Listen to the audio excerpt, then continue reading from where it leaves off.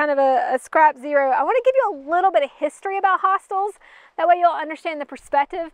And then I also want to give you a little bit of kind of what to expect and how to kind of coerce with what to expect. So have no expectations, but in having no expectations, what to expect. The first is the history of the hostels. This is really important to me because it actually goes back to my grandparents. My grandparents opened this hostel back in 1986. When they opened their hostel, there were no hostels. Hostels may have been even a word that that was created.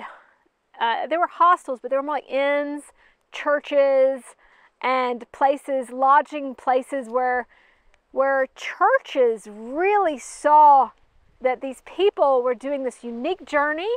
And it's like I want to get down here so y'all can hear me. And let me know if I need to speak up. And they wanted to open their arms to hikers, just like is what's happening now, except back then it was more of a church kind of theme. Like, we want to open our place, our facility up. A really good example is actually down in Parisburg. It's called the Holy Family Hostel. It was the pastor of the Catholic Church. He saw the hikers. He went to the church and said, you know, he didn't even go to church. He actually just started letting the hikers sleep. And they saw that, you know, you're letting them sleep here. Let's go buy a barn, an old tobacco barn, and let's convert it into a place where hikers can stay. And that was kind of how it was going. It was free, no cost. And my grandparents came on in 1986, 1985, 86. 86 is when it opened, 85 is when the Brainchild got created. And my grandparents said, this is a really neat idea. I wonder if we could do it. So they actually reached out to the ATC. And the ATC, with our location only 12 miles from town, 2 miles from a shelter, said, this is a neat idea. You know, not many people are doing this kind of thing. But you may not get that many hikers. You're too close to a shelter, you're too close to town. Hikers are really hitting towns. Okay, so then they opened their place up as a summer thing and they loved it. And they just kept doing it for 22 years.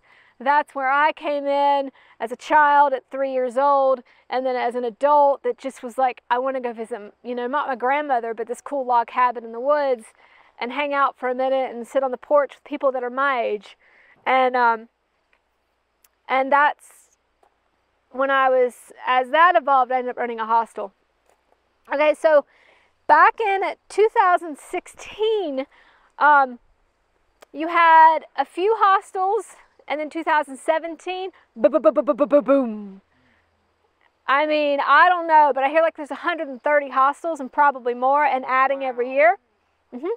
Yeah, and what that means is you're going to be hiking and you're going to hear the word hostel and you're not going to know what to expect. You can get anybody from someone who can offer you a 12-mile ride to their son's bedroom that they'll trade off for some kind of payment, which that one always kind of feels sketchy to me, to someone who's bought and restored a house, converted the kitchen into something that you can use, and created private spaces and bunk spaces and just made it so that this whole house is a hostel, to a bunk house and a private room accommodation set up. So you got to cross the board.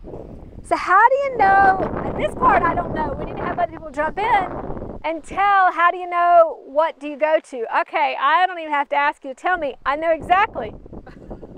Word of mouth. People will start to say, like there's one hiker who came here and she said, the reason I'm here is because people either said that this was their favorite hostel so far, or the one hostel they wish they had caught was this hostel, which is pretty high up their compliment. And that only comes because I'm just a brainchild for this thing. I don't even understand how it comes. So it comes because you believe in the power of the word of mouth. It becomes because the trail is so special. We could go on a whole tangent on how I've been gifted by this trail. I think what I want to give you guys in essence is what I've been given from you guys over the years. The biggest thing I've been given from the Appalachian Trail community is gratitude. Just everyone says thank you.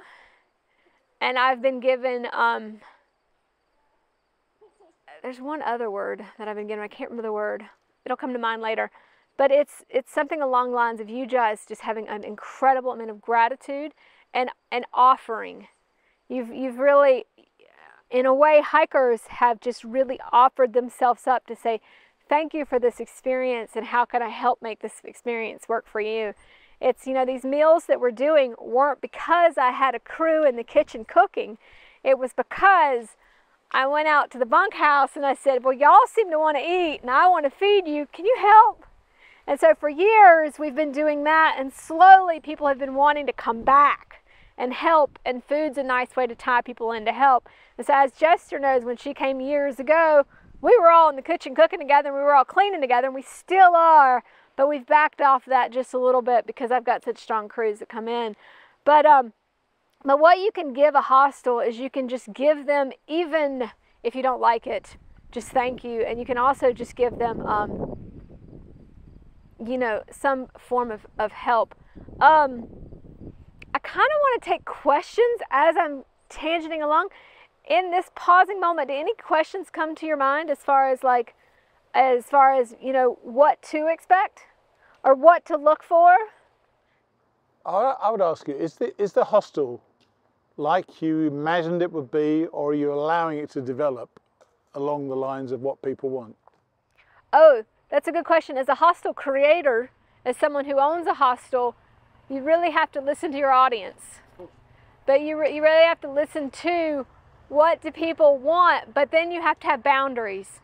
And the boundaries is something that when I first created this hostel with my ex-husband, I didn't want a lot of boundaries. I just wanted people to have a free experience, and hey, you know, yes, you're comfortable, make yourself at home. What I quickly found out was boundaries was the most important thing, because by being able to say, if you don't mind, don't cross this line, what happened was people like, oh, okay, cool, I won't cross that line, and then they cross the line if you don't say something, and they're in your space, and you're just like, oh, this is too much. I've figured out that that I've had to have seasons, where a season where I close down a little bit and a season where I close down a lot, because this is such a job right now, and I'm in the full threshold of the job. In the spring, you guys can't even begin. Spring is just like a monster. I turned it into my head into Puff the Magic Dragon this year. It was that big of a monster that I had to realize, oh, this is Puff the Magic Dragon. And that way I could kind of survive that angle. But the beautiful thing about the hostels is it's such a community hub for you guys. It's something not worth missing. I think a lot of people will get on the trail, and I really think, like, if you hear about something that's good, a really good hostel, I think it's worth cutting your day short. I think it's worth changing up your plan. I think it's worth, because there's an experience there that is just as magical as the trail itself. I think the culture and the community, if you go back to Benton MacKay's original vision to the Appalachian Trail was these tiny communities. Woods Hole is the heart of one of these communities. Woods Hole is essentially what Benton MacKay had envisioned. And that is not popping an ego. That is literally a truth. If you look at his vision and you look at Woods Hole, you're like, holy cow, it has been created. Benton MacKay's vision was you would hike from place to place, and within this natural woods, there would be these little communities where people could come together. And I don't think he pictured town after town. I really think he pictured a community network that was networked and connected with the trail. And that's what Woods Hole is. Woods Hole does not survive on that B&B word was only created so that people who were hiking would recognize this was a nice place. It was not created for people to drive in and stay. Woods Hole has also closed down, like Airbnb in the past. It said, okay, like, I really want the Appalachian Trail hikers. I'm here for the hikers. I want them to be the bowl that feeds me. And I guess I'm just talking more about Woods Hole, but I know Woods Hole, and Woods Hole kind of is a great example for a hostel, but you're not going to see Woods Hole at every hostel. You're going to see just different experiences. Don't expect anything though. Loaner clothes is just such a huge gift, you know. It's a whole lot of extra laundry, but when you get loaner clothes, grab them. What else is a huge gift? A ride back to the trail. Woods Hole doesn't do a ride back to the trail.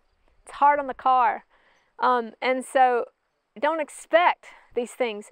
There's a word, Bob Peoples. He's a hostel owner that opened in the 90s. He's one of these originals that opened. And when he opened, he is now legendary. He's a legend that sadly on the Appalachian Trail, you have people who are legends, and then they get lost in time. Rusty's Hard Time Hollow. Can you imagine? Okay, so this guy, Rusty's Hard Time Hollow, he's opened in the 80s, he's opened in the 90s, and somewhere in 2000 something he closed down. When I was here in 2000 I was 21, I lived here for the fall for the Southbounders.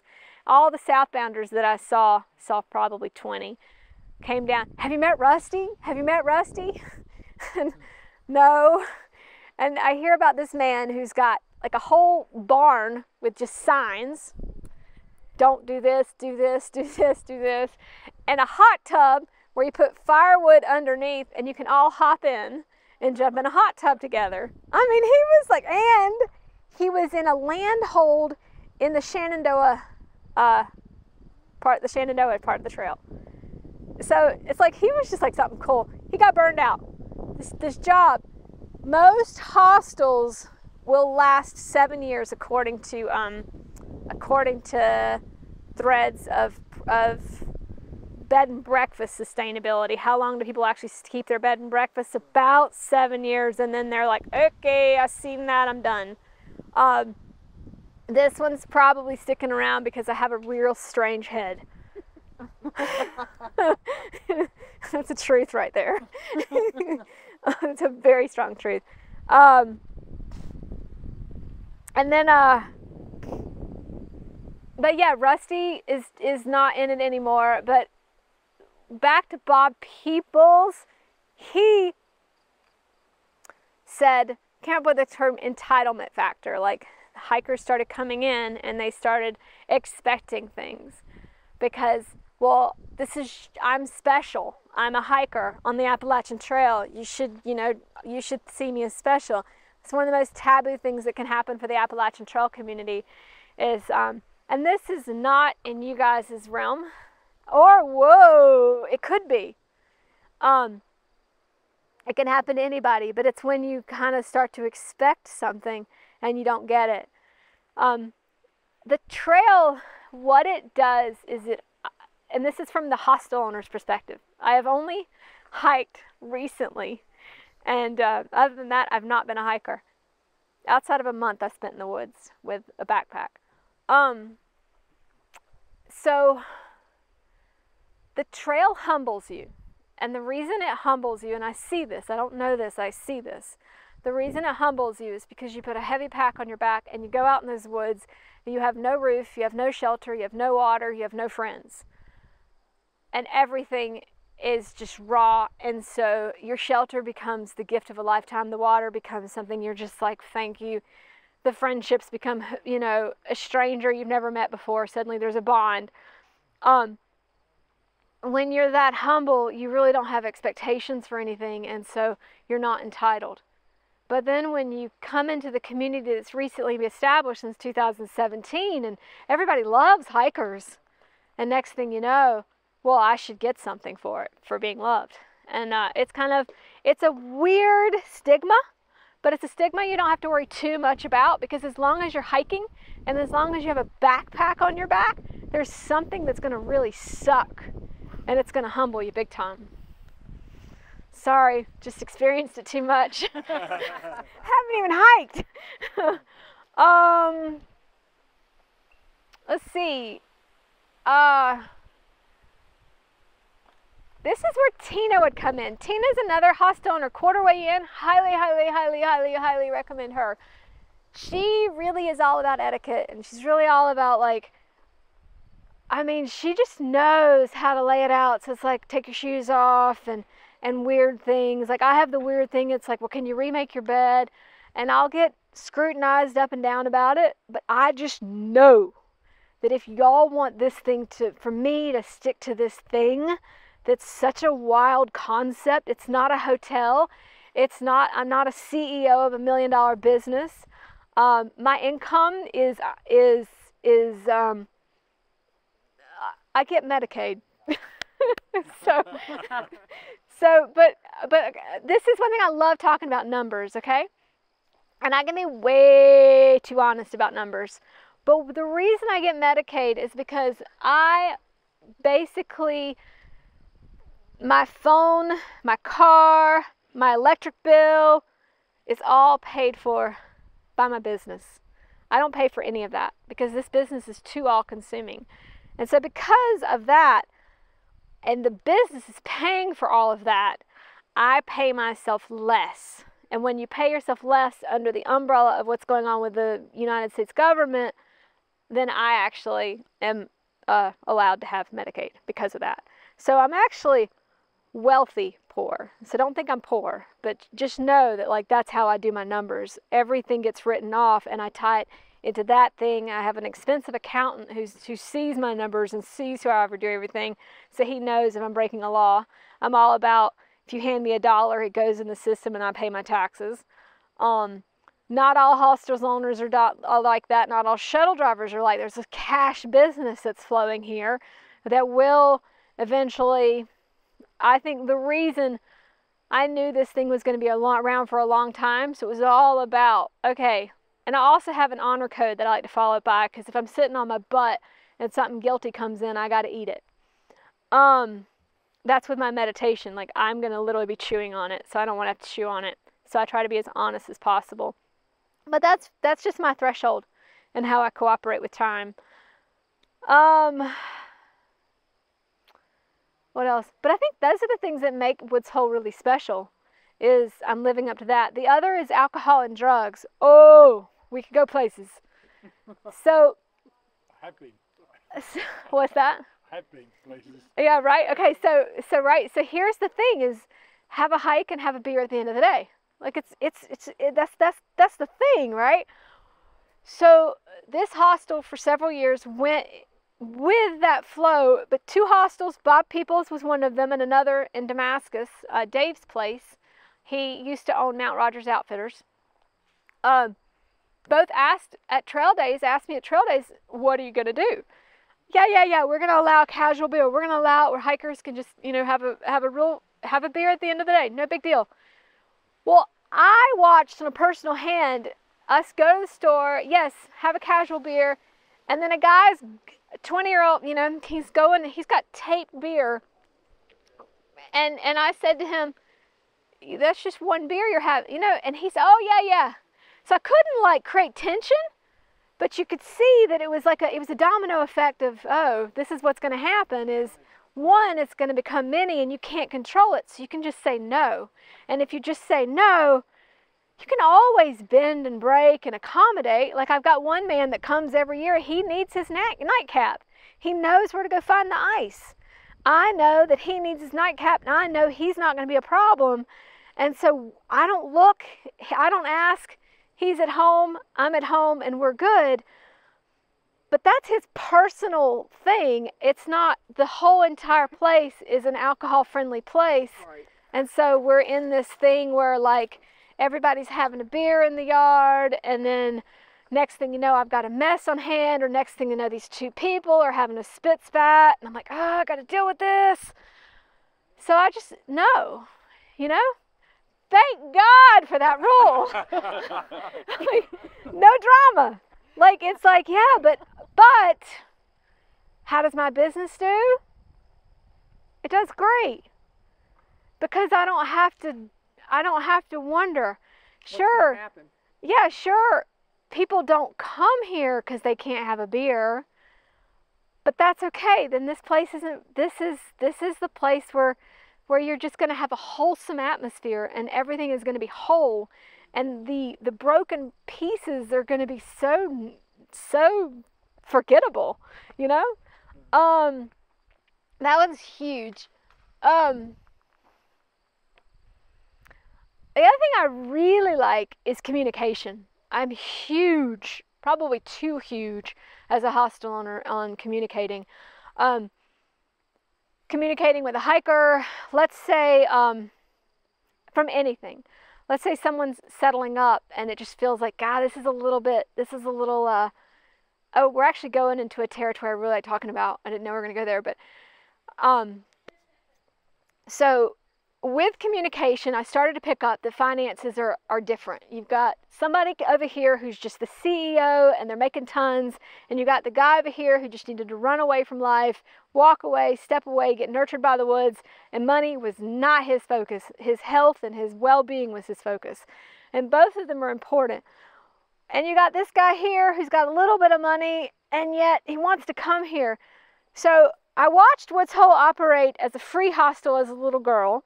And then I watched Woods Hole operate as a $10 a night hostel and go, oh, this is still too stressful. I think it's all stressful, but one meditation course, I spent the entire 9 days of my meditation course wrapping my head around how in the world I could make it so people could come here and not worry about money. How could that be a reality? Well, the whole 9 days was probably a waste because I didn't solve the problem. It was after the 9 days and I stuck around at the end of the meditation course on like day 3. I'm sitting at the meditation center at a group sit and this pickle jar comes into my head and I was like, oh my God, people could just put money in a jar and then people could take money from the jar. Y'all, this sounds like a stupid idea because you're like, how is this going to work? Well, what happened was I saw the pickle jar as people could just walk away with money. And I said, no, this is a bad idea because they're going to go do something stupid with it. What if we rotated, because whoever gives is wanting to give intentionally. And so I kept it within the threshold of Woods Hole so you can give to the jar and then you can receive from the jar. So a couple's standing in front of me and they're settling up. And the crew now uses this when they settle people up. And you can see the tension. And I just say, I'm just going to take $40 off of your stay. And they're like, what? Right? Okay.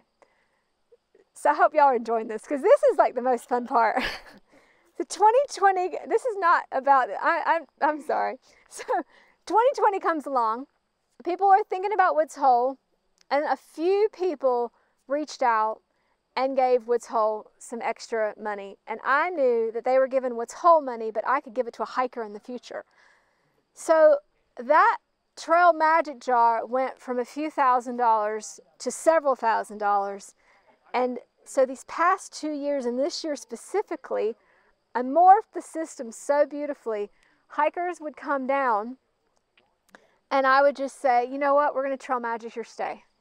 And randomly, because of something that hit in a special way, because what you find with this Trail Magic jar, it's really hard for someone to ask for help. But it's such a gift to be given. So that's kind of another way I've spun it. And then the crew has also been given permission, absolute permission. Like, use it if you feel a tension, if you feel like something's up, just tell them not to worry about money.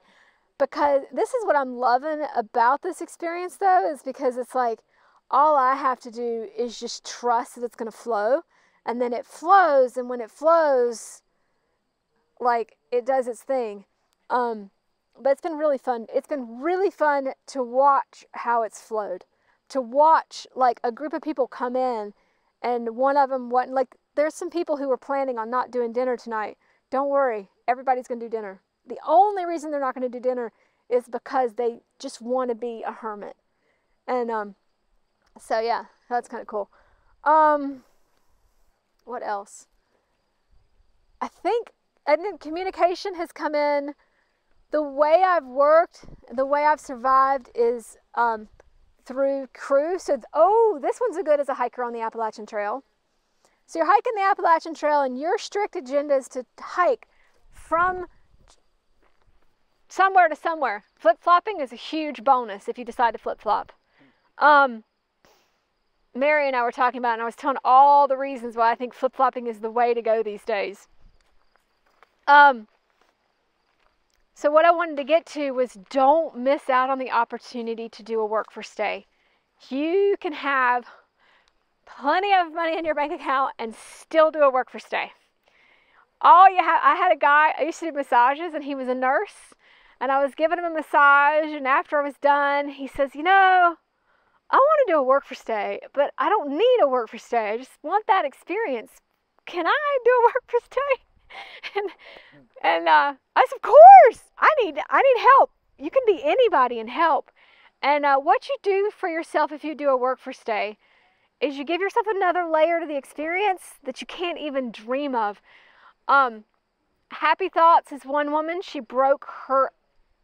she fractured her foot last year, 2 years ago last year, 21.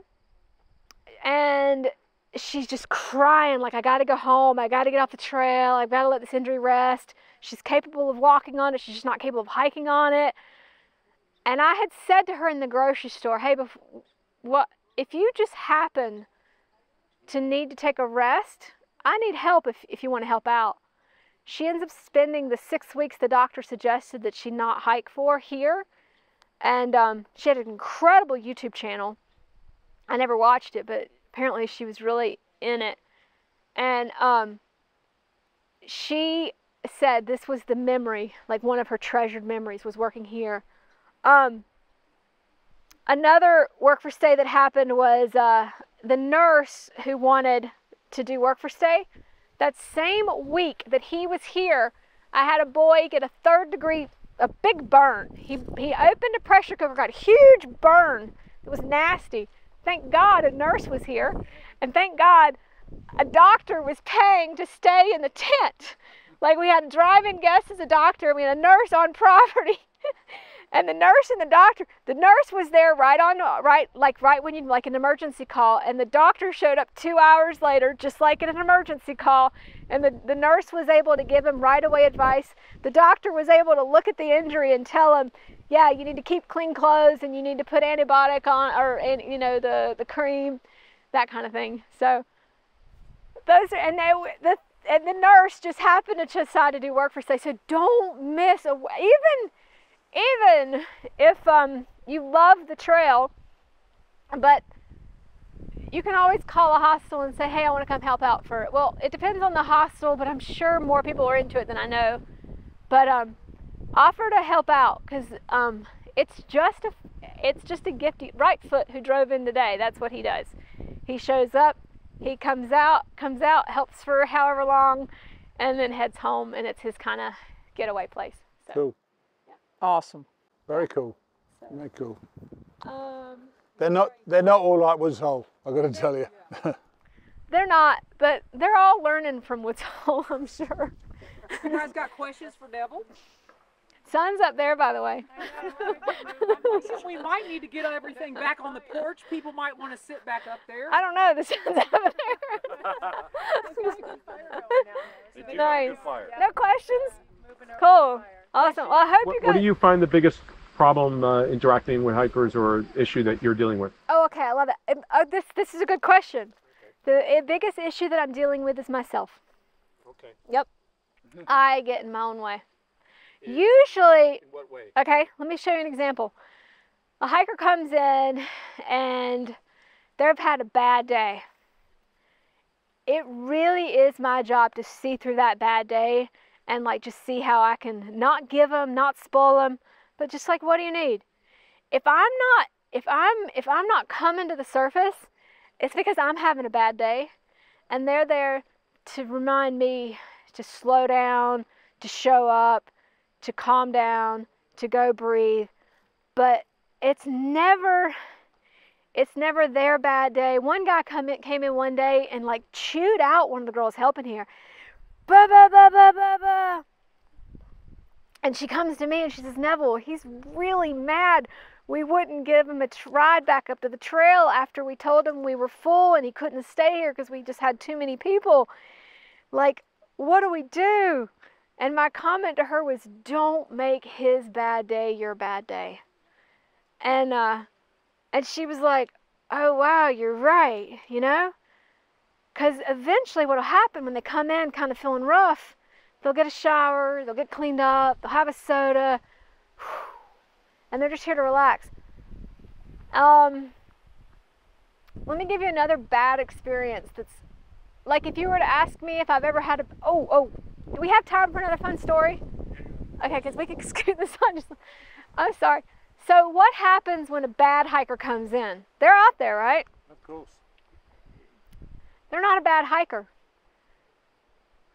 They're just having a perpetual bad day, okay? Guy comes in this past spring and it's a freezing rain. We're cold right now. We're joking about cold right now. That cold was bad. He had $5 in his wallet. He came down thinking, I just got to get warm. They'll just let me, get a cup of coffee, get inside, and then I'll be out of there. He's standing at the door. He's ice cold. His hands, all the hikers are piling in the bunkhouse, getting warm. And I bump in, and I said, whoa, what's going on? And he says, I'm just want a cup of coffee. And Sharon's going to get him coffee. I said, forget the coffee. We'll get you coffee. Let's get you here to stay the night. Let's get you warm. And he says, oh, but I don't have money. So Trail Magic Jar. Y'all have heard about that. Bam. He's here. He's staying. He's golden. Well, guess what? Knock, knock, knock, knock. Neville. He's a bad guy. Neville. He's a bad guy. 2 different hikers at 2 different moments came to me and said, this is a bad guy. What I do when I hear about somebody being bad is I go to them and I said, okay, hey, I hear something bad about you. Huh? I heard that you were rummaging through their stuff. You may have stolen something. You've pissed them off. Well, I didn't do that. That's not what I did. I said, I'm not going to try to figure out what you did. But I'm going to tell you that I'm going to let you stay here and don't mess up while you're here. If you mess up while you're here, I'm going to let the other hostels and the whole trail know that you messed up while you're here. So don't mess up. Okay. So you either get, holy shit, thank you, or you get, I'm going to get out of here anyway.